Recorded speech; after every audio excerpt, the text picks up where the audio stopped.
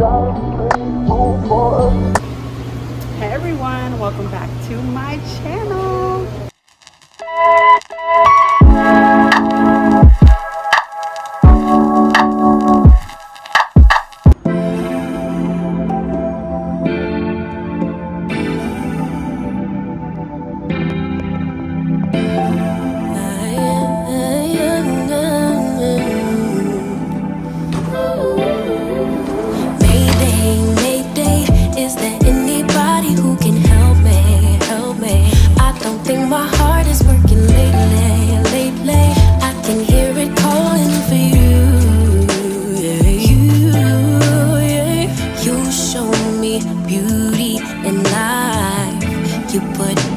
First all the time.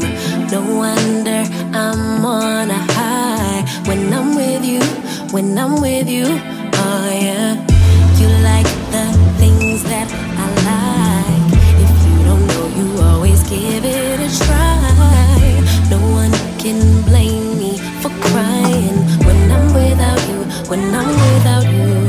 Yeah, know you got dreams of your own, sure you got places to go, but I just want you alone. Oh yeah, yeah. I know it's hard to be you, all the things you need to do, but baby it's hard for me too. Oh yeah, yeah. Mayday, mayday, is there anybody who can help me? I don't think my heart is working lately, lately. I can hear it calling for you. Mayday, mayday, tell me you'll come home and be my baby. I've been losing sleep, I'm going crazy, crazy. Only you could save me. Only thing I need is your love. You say I'm one of a kind. I live disconnected, away from everything.